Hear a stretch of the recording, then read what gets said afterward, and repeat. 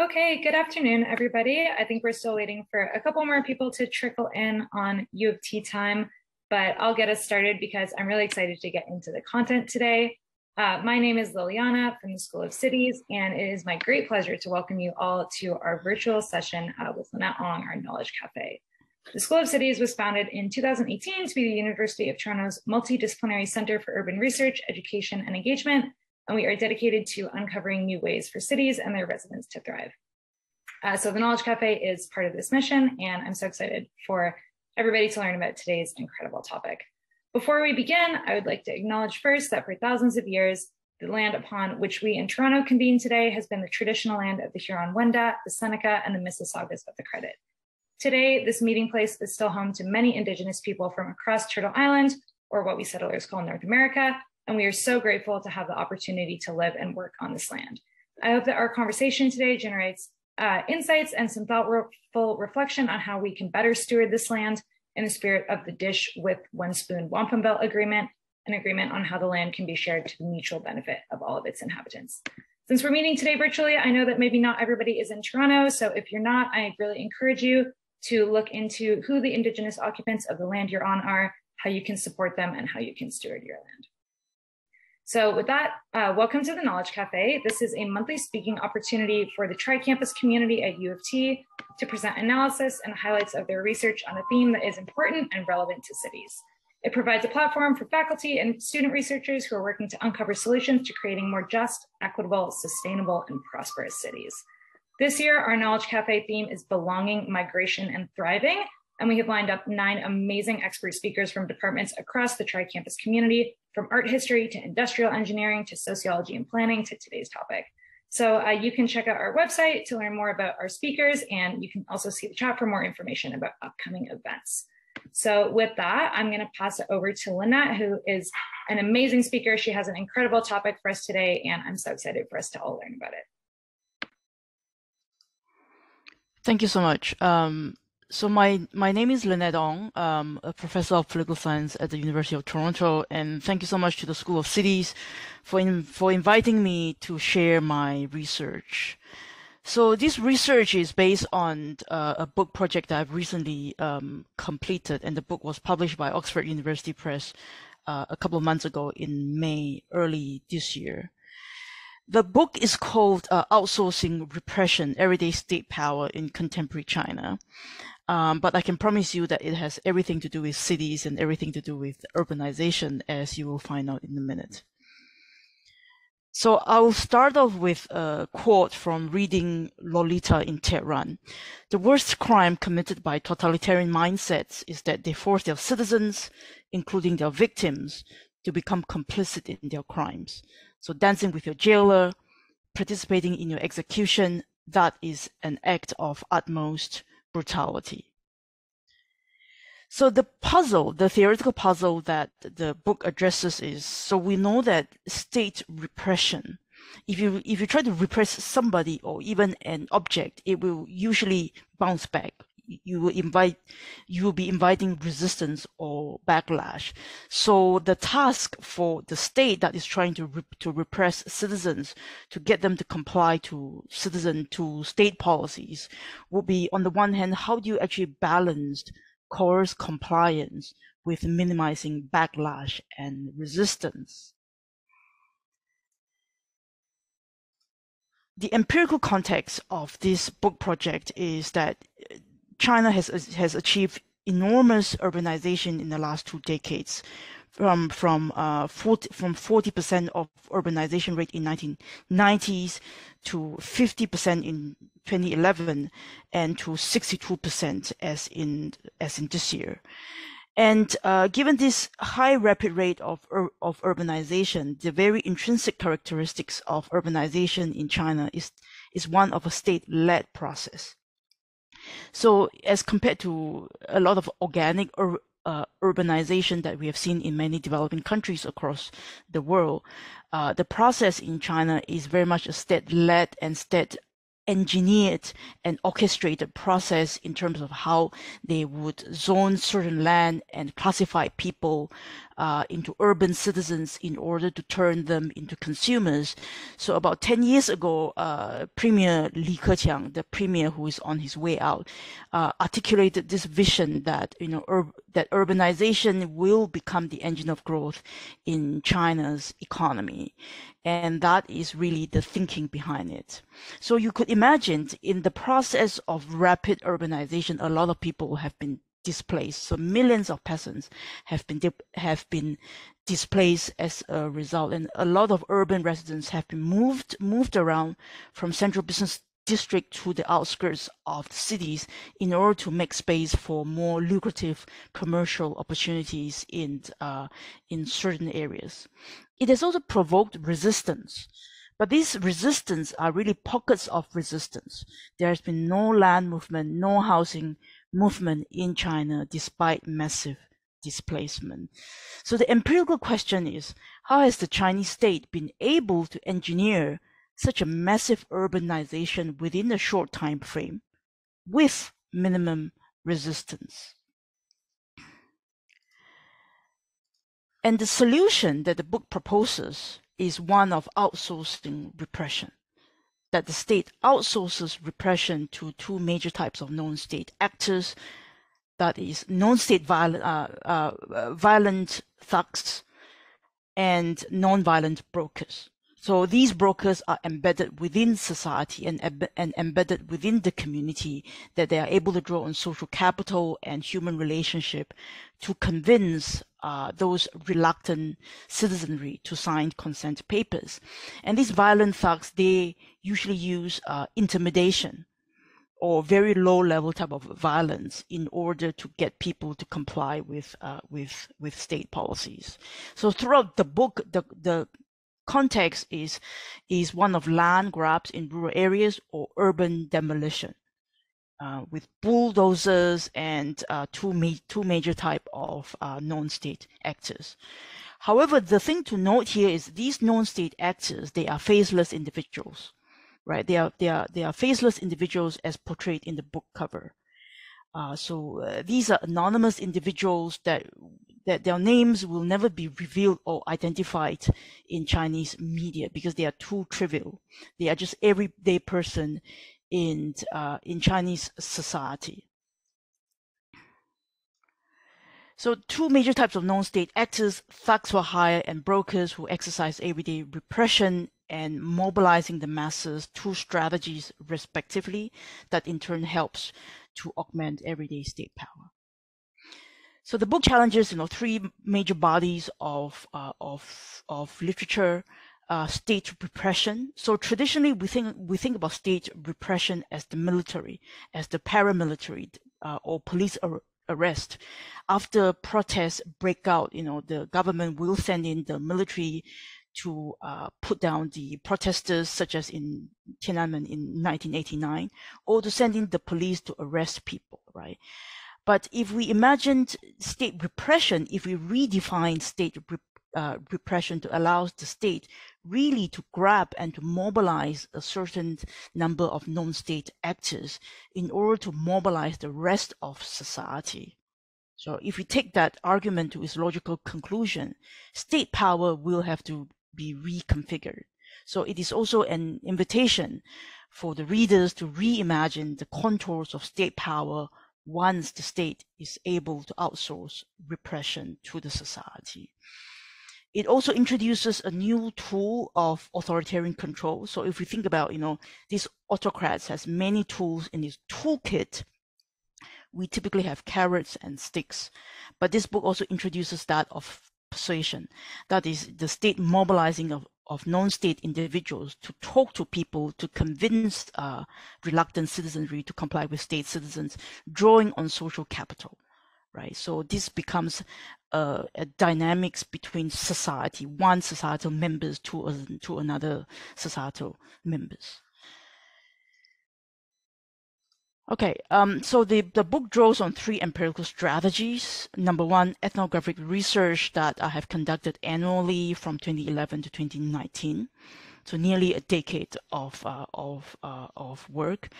And my team then built a event data set of land grab and housing demolition from 90s to the late 2010. We have more than 2,000 observations. And number three, we then scrape some policy documents from government websites. So these policy documents are issued by the central government. They are issued by Shanghai, Chengdu, and Zhengzhou municipalities, which are three major cities that I have spent a lot of time in. And we analyze these policy documents really to get a sense of what these governments have in mind. So these governments will articulate how housing demolition should be conducted, how land expropriation should be conducted. So if you like, strategy number three is an input data. It articulates government intention of how policies should be done. But strategies 1 and 2 are output data. Given this intention, what are the actual outcomes? How are they actually implemented on the ground, and how are they then received by the citizens? So this map gives you an idea of where I've traveled to and where I've been in throughout from 2011 to 2019. So I started off in Hefei, which is a province next to a coastal city in 2011. Then I moved westward to Kunming, which is southwestern city that borders Southeast Asia. Chengdu, which I've spent a lot of time in, because it is a wonderful city, one of the most pleasant cities in China, in my opinion. But it is also a really interesting city to observe how urbanization has really transformed the landscape of the city. A lot of interesting observations. And I also spent time in Zhengzhou. Then later part of my research, I moved on to more coastal areas like Shanghai, Guangzhou, and Tianjin. So you see two types of indicators on the map. The squares are those cities that I've spent time in, and then I've gathered enough data to put together case studies in the book. The circles are cities that I have visited, but for one reason or another, I did not gather enough data for me to put together a case studies, but I have got quotations sprinkled throughout different sections of the book. So in schematic terms, this is how everyday state power is being practiced or exercised. So outsourcing repression is really a two-step process. Step one, the state will marshal a small group of society to become proxies, right? So these are thugs for hire and grassroots brokers.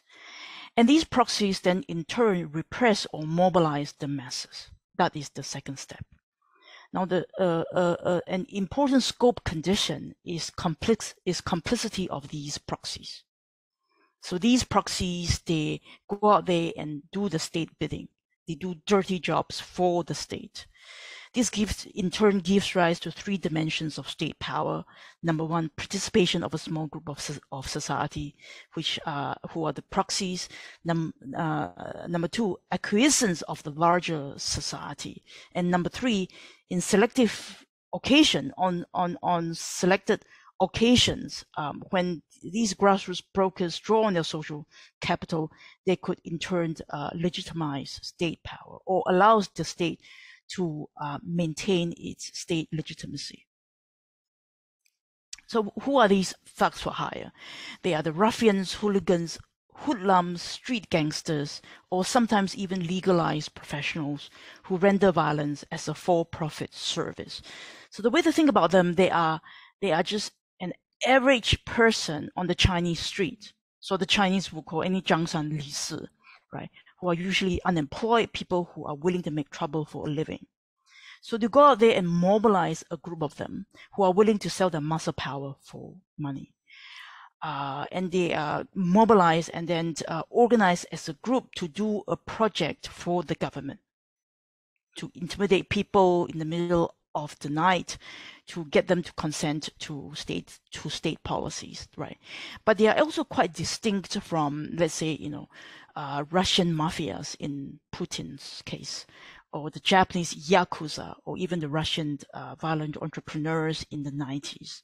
They are distinct because these thugs for hire, they are untrained individuals.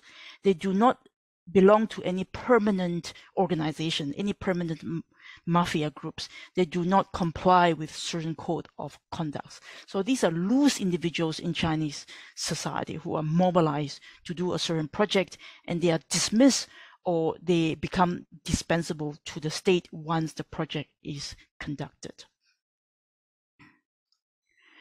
So if we were to compare these thugs for hire with other types of non-state, with other types of violent actors in the literature, compared to the military, the paramilitary, and the police, these are the people who are uniformed violent actors who exercise legitimate violence because they are appointed by the government. They exercise public force. Whereas the thugs for hire, they are like the mafias who exercise private force. However, the thugs for hire, they have very low capacity for violence because they don't wear any arm. They don't bear any arm. They don't, carry any weapons. Not usually anyway. So their capacity for violence compared to other types of violent actors are much lower. But there are actually benefits for mobilizing these untrained individuals because the act that they are contracted to do are often illegal, and if not illegal, they are illegitimate, right? And because they do not wear any uniform, their non-state identity then offers this pretense of plausible deniability. I say plausible because the benefit of deniability is subject to certain conditions. When conditions are met, then this benefit is then offered to the authority that actually hires them. So they are usually hired to meet local governments' unfunded mandates. So China is actually a very decentralized state in fiscal terms. So local governments at the bottom, they are tasked to provide a range of public goods and services, but they are often not given enough revenue to do so. But they are actually evaluated based on the task, how well they perform in those tasks. So in a range of circumstances, when they don't have the revenue, when they don't have the legitimacy to carry out those tasks, they will go for the convenient option or solution, that is to hire people to outsource those dirty jobs to violent gangsters who could work for them for a day for 100 yuan a day, which is a very expedient option. But there are also costs involved, right? So if you imagine you hire someone to clean your house, you must have control over that person's behavior. You must be able to pay the person well enough. That person must be from an agency that actually train people how to become good housekeepers. So in this context, the violence that they use must be rather disciplined. It must not be excessive. And you can imagine a range of situations where this condition might not be met. That is when there's an agency problem. When the agent use excessive violence, right, for one reason or another, and they end up committing they end up committing an act that results in casualties. If people get severely hurt, especially the elderly in Chinese society, if they cause death, you could imagine that it could provoke a lot of sympathy. It might attract the attention of social media, and this case get exposed on social media. That would in turn come back to bite the government. It will actually get the government into trouble. That is when we see accountability being pressed on local leaders. And on some occasions where you can imagine some small village authority, when they don't have legitimacy to do a lot of to provide public goods and services, and they need to rely on these thugs for hire, local gangsters, on a repeated basis, on a regular and everyday basis. These gangsters then will accumulate more and more power and more legitimacy, and then they actually become second government, right? So they might come back and usurp state authority. Now, these might seem like they are all my imagination in my head, but I can promise you that, at the end of the presentation, I can tell you how all these things have actually come true in China, how it has actually played out in China over the last decade, to the extent that when President Xi Jinping came to power, he actually launched a major campaign to stop these from progressing further. So the other type of non-state actors that the book addresses is one of grassroots brokers. So if you see in the pictures here, in usual cases, these brokers are the elderly. They are retired individuals who might have worked in state-owned enterprises. So these are people who have lived in the community for decades. They know their neighbors well. They know their relatives who lived in the neighborhood, right? So they have a lot of social capital within the community. And the state, if the state wants to convince individuals, if the state were to do it individually, it will incur very high cost. So the state really need brokers to connect with the masses. So the book talks about three major types of brokers: the political brokers, such as people in urban communities, in neighborhood communities. Their power comes from the state, right? And number two, the social brokers. These are the volunteers. These are the community enthusiasts. These are the aunties and the uncles in the community, right? Their power comes from social capital that they command. And the focus of the second part of the book is really on these social brokers, which, in my opinion, are understudied and under-examined in the literature. And the third type, economic brokers. So the name would suggest that they are people who go out there just to make a profit. To make a profit because there's a lot of information asymmetry between the state and society. That is between the demolition office, the office that wants to demolish this neighborhood, and from the citizenry who actually want to bargain for more compensation. These people want to bargain with the state for more compensation. They intend to bribe certain individuals, but they don't know how much bribe to offer. And if they offer a bribe to the wrong person, they might in turn get into trouble. But if you have a broker that is trusted by both parties, can bring both parties together, you can imagine that they can talk to demolition officer, and they can also talk to people, citizens who want to bargain for more. So the way to think about how they work is they are like ticket scalpers. Right, I know that these days a lot of ticket scalping has actually gone online. But imagine a decade ago, you want to go to Massey Hall, you arrive an hour earlier, you have these people walking around with extra tickets. How do these people get extra tickets? Because they have got backdoor channel into the box office, right? It's essentially a corrupt deal. They have got backdoor channel with the box office people, and they can sell you tickets at higher price. So in this context, these brokers, they help to get extra compensation, let's say an extra apartment and X amount of money. And that is split 50% between the client, that is the citizens, and the brokers. The brokers then will have to share what he has obtained with people in the demolition office. So it's a case of bribery, but it's arranged in a way that each and every party will actually take a cut. So no one has an incentive to become a whistleblower.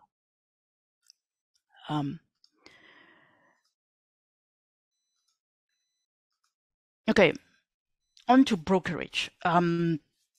So if we see, a country as divided into state and society, if we were to pull these two layers aside, you can actually squeeze out this middle layer of brokerage. And this is by no means, exclusive to China. There's a lot of comparative literature that talks about this space where state bargains with society. But who occupies this space? It's the brokers that occupies this space. And in this book, I take out this middle layer and put them under the microscope and examine the dynamics and the important role that they play to bring state and society together.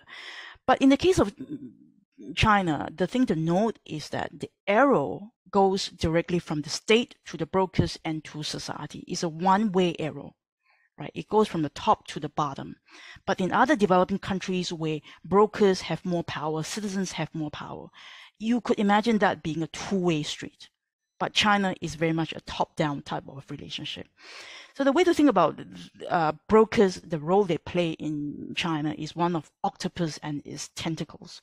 The brokers are the powerful tentacles of the state that allows the state to deeply penetrate society and really grip society, right? Without which the state will then have to go out on its own to mobilize society, which is a very costly pursuit.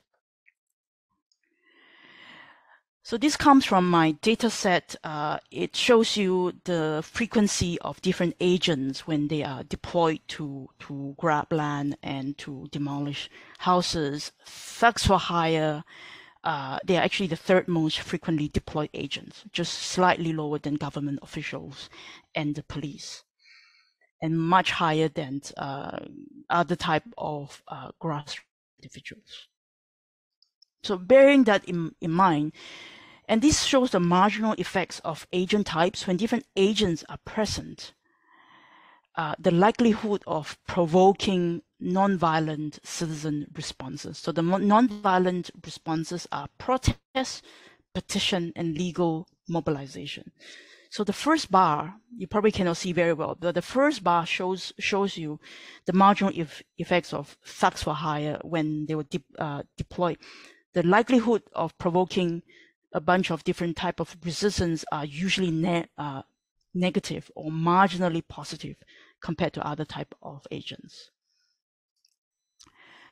Same thing here, it shows you the marginal effects of agent types on violent citizen responses, which are harming the agent, self-harm, you might want to kill yourself, and self-immolation has happened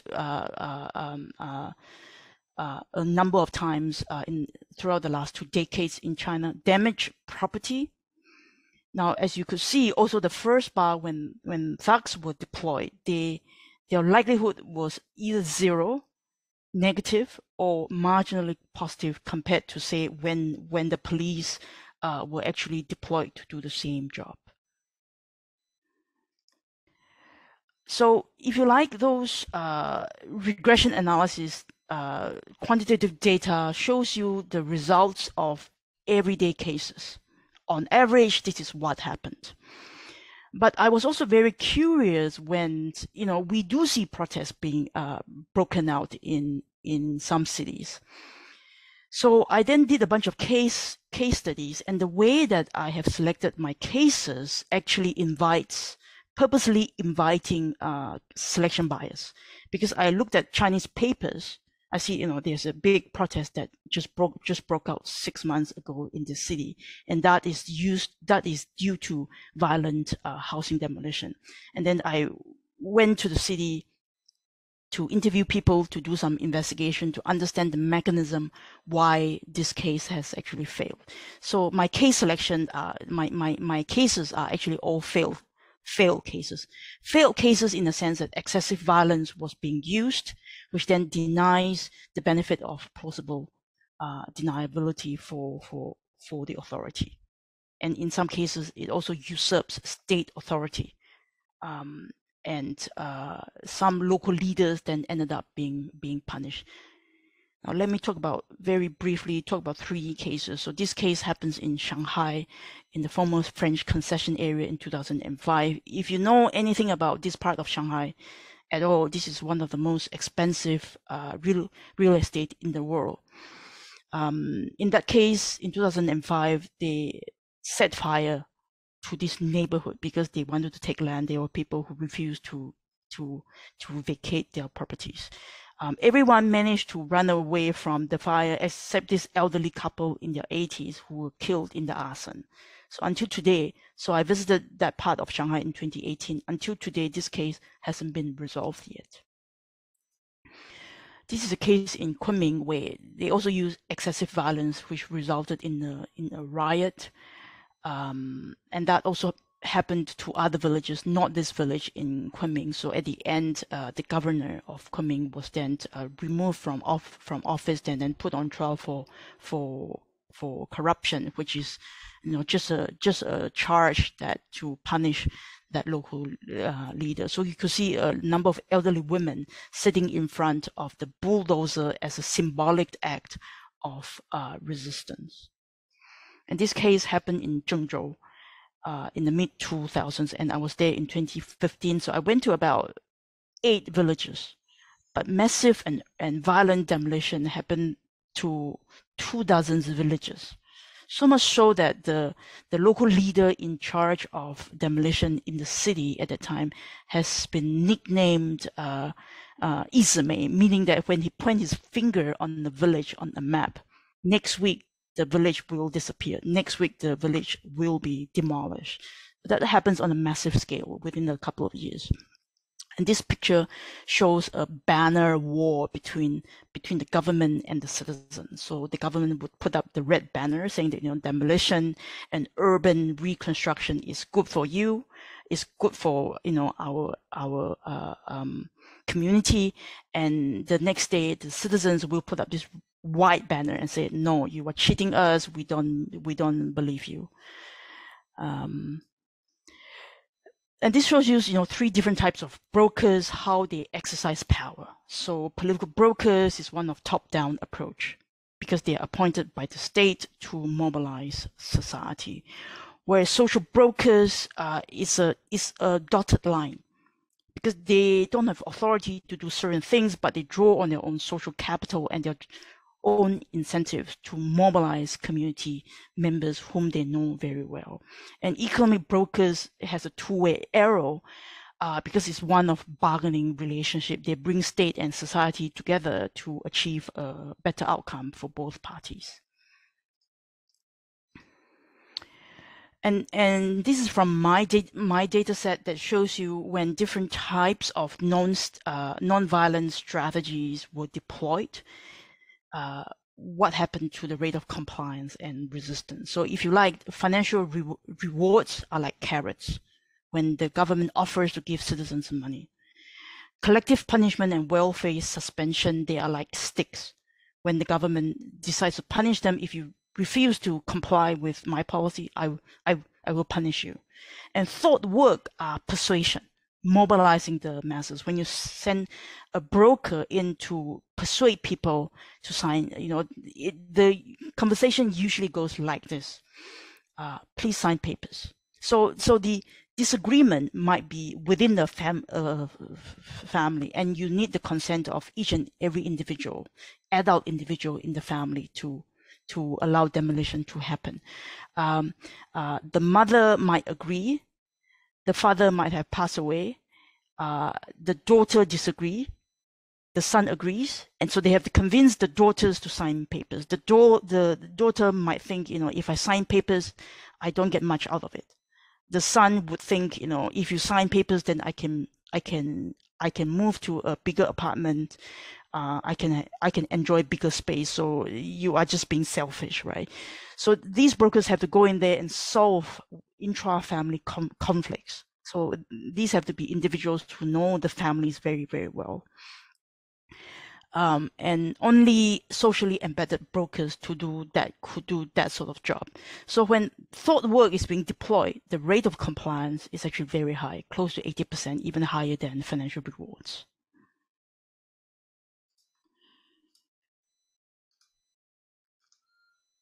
So I went through 3 different case studies to illustrate how brokers conduct harmonious demolition. Harmonious is a Chinese official terminology. It is harmonious because compared to the previous decade, when land expropriation usually involved violence, it is more harmonious now because they get things done without involving violence. But harmony could be interpreted in different ways. If you send the brokers in, sometimes you cause a lot of family disputes. You might be able to avoid violence, but the family might not end up talking to each other. You can imagine that actually put a lot of strain on societal relationship.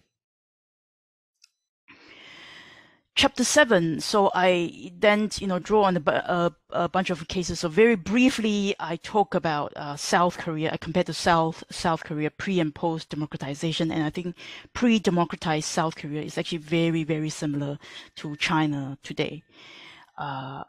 During, before the Asian Games, the Seoul government actually sent in a bunch of gangsters to demolish slums in the city, and that went on without much resistance. But after democratization, the government tried to do the same thing, but by then the civil society was organized well enough to put together a housing movement to resist state abusive behavior. And I also compared to the case of India, which is fascinating to me because the middle layer brokerage brokers are actually very powerful in India. So instead of a top-down relationship, these brokers, they could actually dominate certain neighborhoods such as slums or colonies in India. And because they could deliver vote bank to local politicians, they have the support of slum dwellers.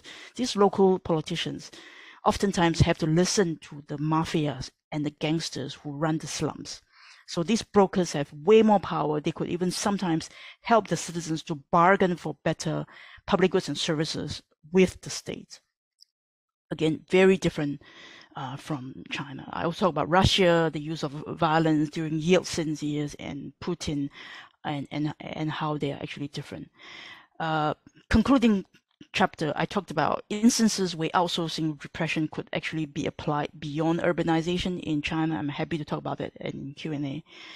So when Xi Jinping first came to power in 2013, he launched a major campaign anti-corruption. But along with that campaign, there was also another campaign called Sweeping Black, 扫黑除恶, which is to root out these collusion between gangsters, mafias, and local government, collusive government.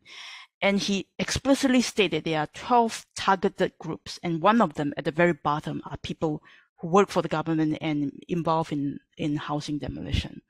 And if you see how these gangsters then evolve, they may evolve to become powerful mafia, but their beginning, right, usually started as some hired agents for local governments that carry out dirty jobs for the authorities.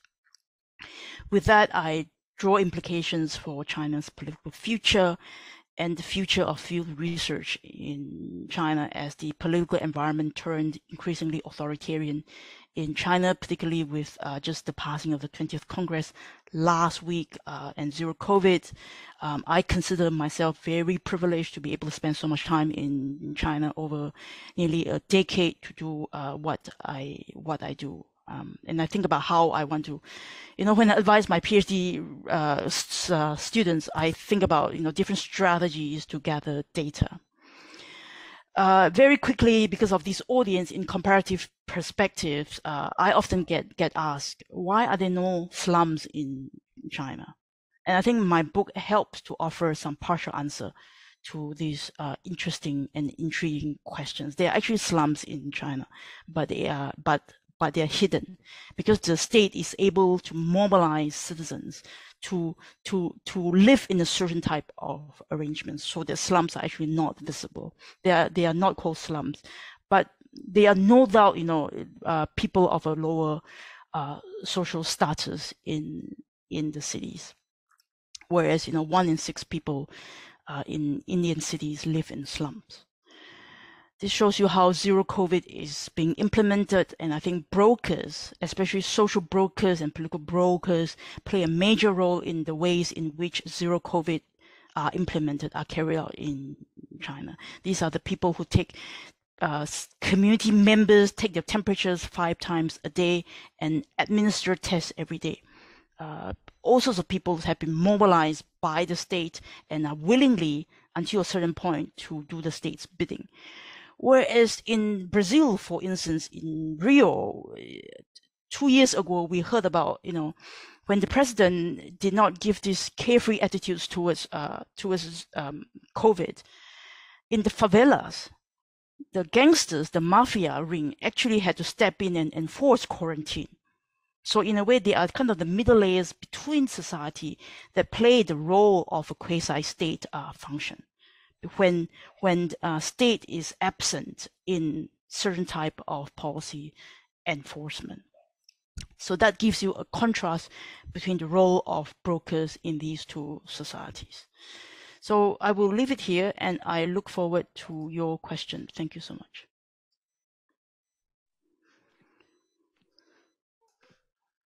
Thank you so much. That is such an interesting topic. I think a lot of people don't really know anything about. I know that before seeing your presentation, before interacting with your work, I hadn't known very much about this, but I think it's so interesting. One of the main questions, or one of the sort of themes that a lot of the questions from the chat are coming up against are, how can this research, like, do you think that there would be any value, or what kind of learnings do you think that we could get from a comparative approach to this kind of research to Toronto? I've seen a couple of people asking about the sort of accountability that you describe. What might that look like in the Canadian context? Sort of what can we learn about Toronto? What can we learn about the situation in these cities from comparing them? Yeah, so that is a great question. And I think at the end of the book, chapter 7 and 8, I try to think about these important questions by applying my arguments to a range of different type of cases. So the important scope condition is the proxies that the government mobilize must be complicit in their act. And we can imagine why these proxies are complicit. Number one, the state can control their behavior. In China, most of the time, the state can actually control. So if you were to mobilize brokers to do things for you, you must be able to control them. And number two, these brokers buy into states' policies because of ideological reason. So there's a normative dimension to it. They believe in the concept of community. They believe in the Chinese Communist Party. They want to serve the Chinese Communist Party. They want to serve they see that as a way of serving the community, right? So if you compare it, in a range of developing countries context, you could see that some of when scope conditions apply, such as in South Korea, you could see similar outcome to China, which is, the brokers and gangsters will help carry out the state bidding and be able to execute that outcome. But when the scope conditions are not met, such as in India, such as in Brazil, because the brokers are very powerful, even more powerful than the state in some instances, they can actually help to bargain on behalf of citizens. And then so that outcome becomes the opposite of what we see in China, right?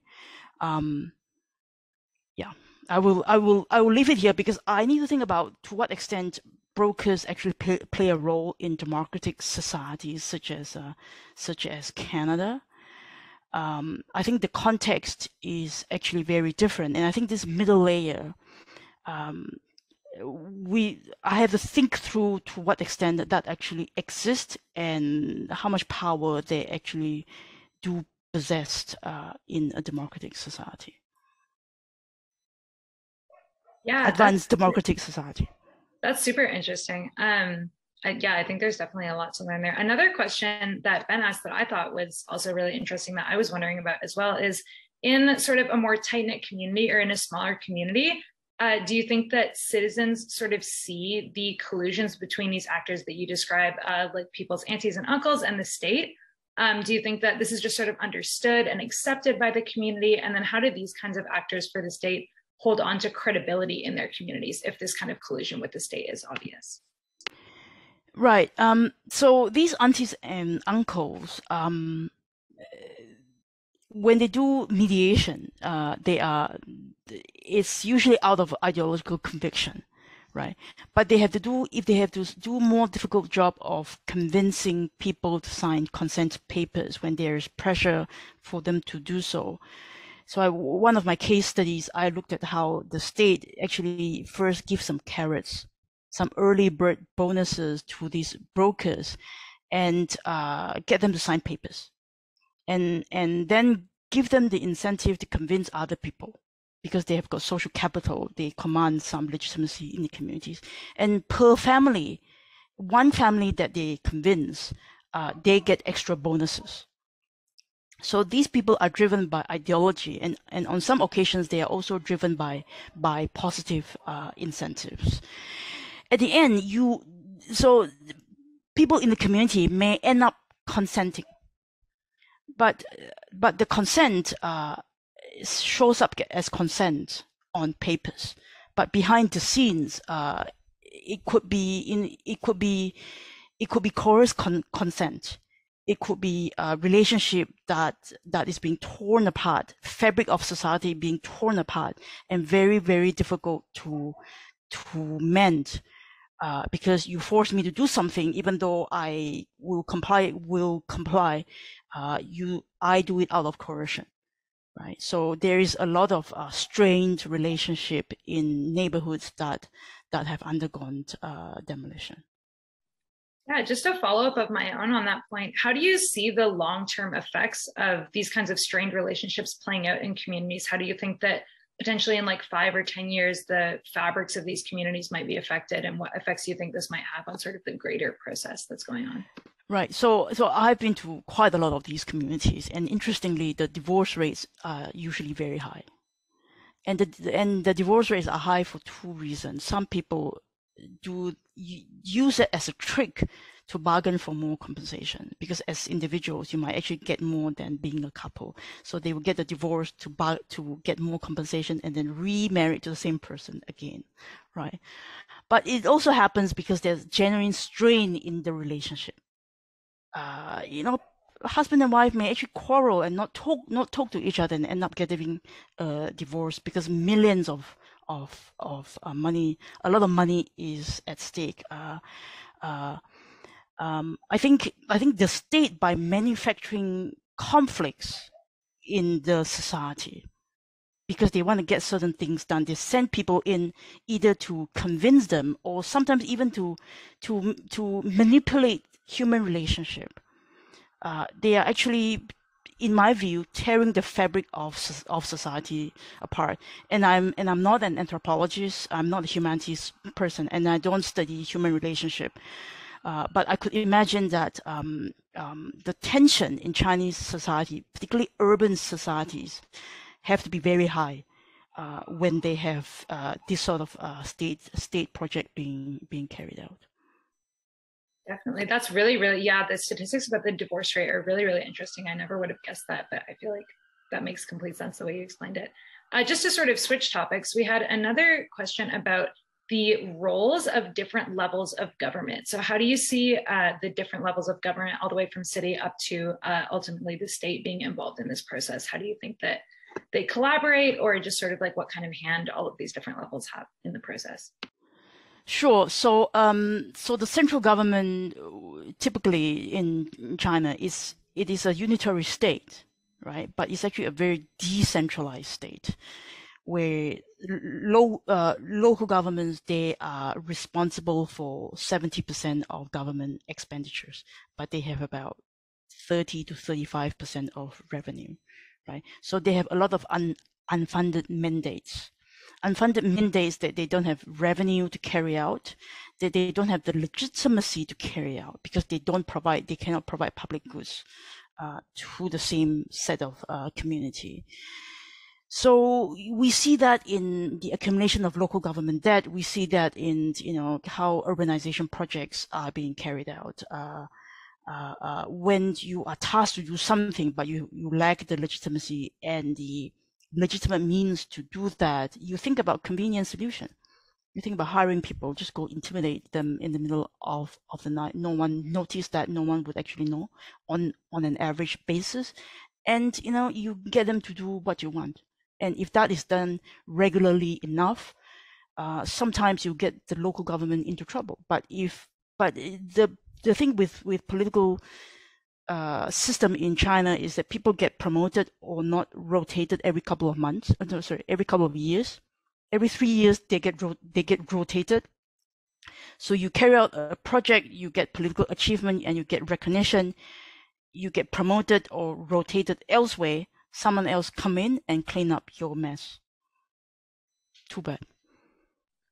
Yeah, unfortunately, we only have time for one last question. This is just sort of a question about how you use terms in your own research. Bruno is interested in how you define the idea of capacity for violence. So whether this relates to the sheer number of people that violence is being enacted against, or sort of like the level of harm that's being done to individuals.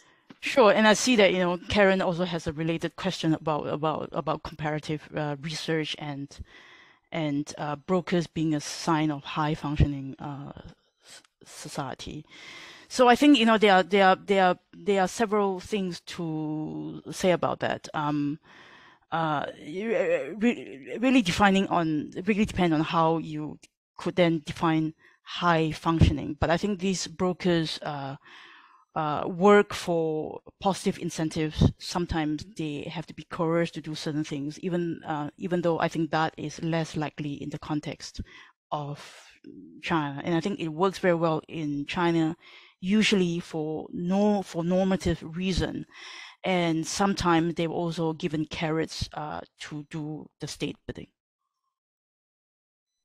Amazing. Okay, well, I think that unfortunately we are going to have to wrap it up now. Thank you so much to everyone who came to listen. Thank you so much, Lynette, for bringing your amazing knowledge to this conversation.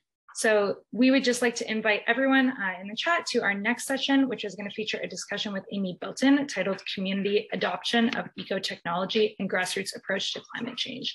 So this session will take place on Wednesday, November 16th at noon Eastern time, so just the same as now. And to register, you can just visit our website. So thank you so much, everybody. We are going to have to bring the session to a close, but it's been fantastic. Just a big thanks again to Lynette. Thank you again for hosting me. And thank you everyone for coming.